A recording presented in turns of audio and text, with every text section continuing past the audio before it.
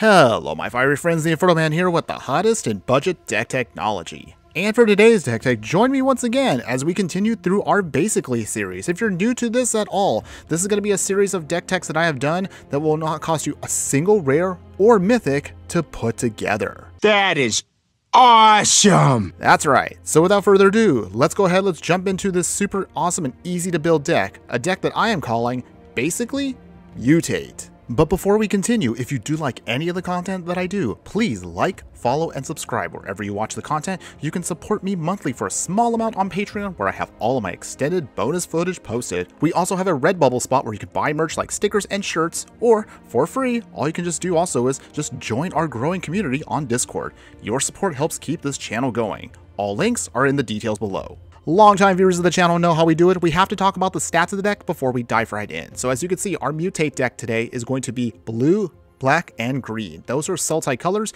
and you're looking at an average mana curve of about 3.4. The deck is only going to require 36 creatures and 24 lands. That's right. No instants, sorceries, artifacts, or enchantments are needed. Basically, Mutate is focused around the Mutate mechanic that was brought about from Ikoria years ago. All we're simply trying to do is resolve one or two creatures that can either be utilized as removal or as protection for itself, and we keep adding more and more creatures to it to make it bigger, stronger, harder to beat, and also keeps getting insane amounts of value with every Mutate trigger we can hit. But how can we pull that actually off with a deck that's only just creatures? Good question! Well, I'm glad you asked. So of course, we're going to talk about every single creature card in the deck to explain how the strategy works out. Now I know what you're thinking. For those of you that are new to this mechanic, what is the Mutate mechanic and how does it work? Well, you got me. Well, I'm glad you asked. So pulling out a single card right here, let's read what it means to mutate a card. If you cast this card for its mutate cost, you put it under or over target non-human creature you own. They mutate into the creature on top plus all abilities underneath. That's not complicated, am I right? By all accounts, it doesn't make sense. To put it another way, let's say you pull out that Paradise Druid right here. Paradise Druid has hexproof as long as it's untapped. Now, say we mutate it by putting a Trumpeting Gnar on top of it.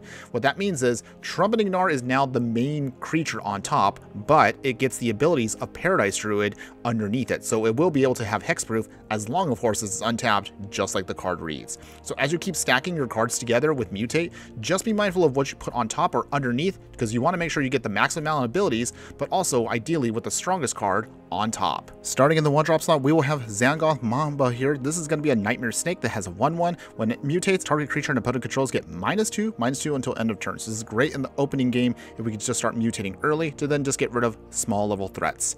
We also have something here that may look a little strange, but hear me out for a second here. A Boreal Grazer here, a simple little 0/3 Sloth Beast with reach, and it reads, of course, when it enters, you just get to put an extra land out.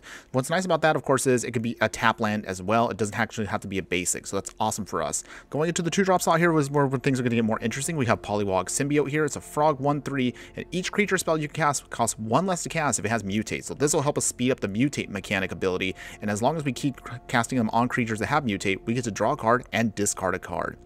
Of course, the main target you actually want to use Mutate on will be Paradise Druid here. Although it is a mana dork, the real reason why you want it is as long as it's untapped, it has hexproof. So this gives us instant protection to ensure that we can keep mutating it and prevent our opponent from destroying our whole game plan. In the 3-drop slot, you'll have Trumpeting Gnar here. So this is a beast here that has the 5 mana mutate, and if it does mutate, you get to create a 3/3 green beast creature token. So this will help us go wide as we keep making our creatures bigger and bigger. For the 4-drop slot, we'll have Boneyard Lurker here. It's a Nightmare Beast that's a 4/4, and it has mutate for 4. When this creature mutates, return target permanent card from our graveyard to our hand. So as we say, for example, keep digging through our deck with Polywog Symbiote, say out with the Boneyard here, this will ensure that we can keep getting those cards that we throw into the graveyard back into our hand. For a ramp, we'll have Migratory Greathorn here. This also has mutate for 3, and when this creature mutates, you get to search your library for a basic land card, put it onto the battlefield tapped, then shuffle, just to help us again keep ramping out quick.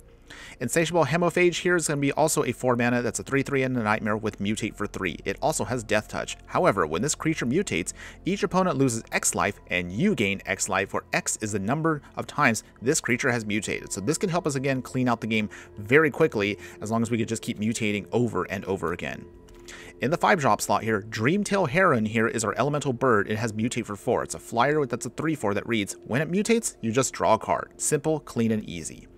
Auspicious Sterix here is a 5 mana 6/6, but you mutate it for 6. This Elk Beach just says, whenever we mutate it, you exile cards from the top of your library until you cast X amount of permanent cards, where X is the number of times this creature is mutated, and you get to put all those permanents onto the battlefield. This, of course, will be one of your best finishers with the deck, because if we keep mutating with it, you'll get a ton of extra value and can just keep throwing out more and more of your deck onto the battlefield very quickly. In the 6-drop slot here, we'll have Chittering Harvester here. It has mutate for 5, and it's a 4/6 nightmare that reads, when this card mutates, each opponent has to sacrifice a creature. This will help us, of course, just keep the battlefield clear of anything that we may have trouble just fighting. And then finally, in the 7-drop slot here, Archipelagore here is a 7/7 Leviathan. It has mutate of 6. When this creature mutates, you tap up to X target creatures, where X is the number of times this creature has mutated.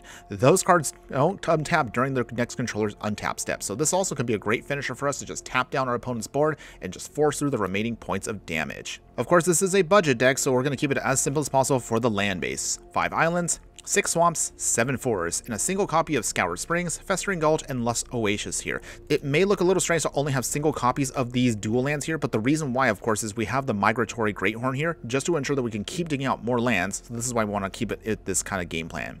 However, we do also have a tri-land here. We have Opulent Palace here, just to give us a little bit more value, because again, this will fix our mana perfectly, even though it comes into play tapped. Now, if you are interested in taking this into best of 3, here's again what you're going to be using for the sideboard. You have a single copy of Soul Guide Lantern here as your graveyard hate, but we do have a little extra graveyard hate, which I'll explain in just a moment. Essence Symbiote here can be replacing the Arboreal Grazer here from the sideboard if you just need something to go bigger with the +1/+1 counter ability, and also it can give you some life gain. Pouncing Shore Shark here is our only flash mutate creature here, but if you do want to use this, you can bring it in just to use it for more tempo of plays against your opponent's creatures. And then we also have another option here for mutating, switching out Cavern Whisperer here. So this Nightmare here is actually pretty sweet. You can mutate it for 4, and it has Menace, and if it does mutate, you get to forcefully make your opponent discard a card. Since we do have a lot of creatures in the deck that have a high level of power, Stubborn Denial is going to be your best option here for a counter spell, because again, with the Ferocious ability, you can just counter it straight out for only 1 mana, because you'll have a lot of creatures with a power of 4 or greater in the main deck. If you do want to go with Cavern Whisperer here, and maybe you do want to focus on more of a game plan that focuses on discarding cards, you have copies of Duress here, just again to pluck away cards from our opponent's hand. And then finally, as our catch-all ability here for Artifact Enchantment Hate, and also to exile a card from the graveyard in a pinch, you'll have copies of Return to Nature. Now, as far as strategy for the deck is concerned, the biggest advantage, as you already saw when we explained the deck, is we're all in on creatures. So if your opponent is trying to maybe discard cards with Duresses or any cards that just affect artifacts, enchantments, planeswalkers, instant sorceries, they're going to have a lot of cards in their hand that won't really do much of anything, because all we're just trying to do is just to get a single target down, whether it's the Grazer, your Mamba, the Polywog Symbiote, or the Paradise Druid. Ideally, it should be the Druid, because with the hexproof ability it has, as long as you don't tap with it, will ensure that you can keep adding more and more creatures to it to make it bigger and give you extra value. Cards such as your Trumpeting Gnar, as I mentioned earlier, will help you go wide with more beast tokens. Your Auspicious Sterix here in the mid to late game will help you then get more cards out onto the battlefield from your library. Cards such as your Chittering Harvester will then take off certain creatures that maybe you have a hard time dealing with, and even if you don't swing at all, you have backup options such as Insatiable Hemophage, as I mentioned, to help life gain and drain out to get to your victory. Having said that, that is of course going to exemplify the biggest weakness to the deck. Since we're all in on creatures, if your opponent has Wrath, if your opponent has a lot of spot removal before we can start mutating onto, say, like your Paradise Druid, your deck is going to have a bad time. And that's also the reason why it's important for you to have at least 1 or 2 key cards that you can still mutate back and forth with if it comes down to it. Once your opponent figures out your game plan, they're definitely going to start bringing in a lot more of the removal to stop your game plan. Having said that, if you do go into best of 3 with this, that's where of course the sideboard helps you shine a lot. Cards like your Duress or your Cavern Whisperer will then discard cards from your opponent's hand to make sure that your game plan can go off. Your Stubborn Denials, you'll want to save those as best as you can until you know for sure that you can counter a spell very easily with the max amount of value. And if you do have ways of then stabilizing, one interesting note to make of the deck that I actually kind of want to say is not necessarily a weakness, but something to keep an eye on is as you keep getting more and more value with cards such as your Auspicious Sterix or even your Dream Flametail Heron, just be mindful you might end up decking yourself out, because as you keep getting more and more cards out with the extra mutating triggers that go off, it'll start amplifying it faster and faster. So you want to make sure that if you're going to be now at least halfway through your deck, definitely you should be able to beat your opponent down before you deck yourself out. Now, if you do like the deck and you do want to try to take it to the next level, or at least try to play something similar in its style, as always, I will leave a couple of extra links if you haven't already seen throughout this video. And as you can see on screen right now, there are a couple of other variants, or at least some decks that are similar to this that you can also play if you do want to add in some rares or mythics. But with that all out of the way, here are my final thoughts that I now want to give you on this deck. When it comes to all the basic league decks we've done, this one definitely was a little bit more of a challenge.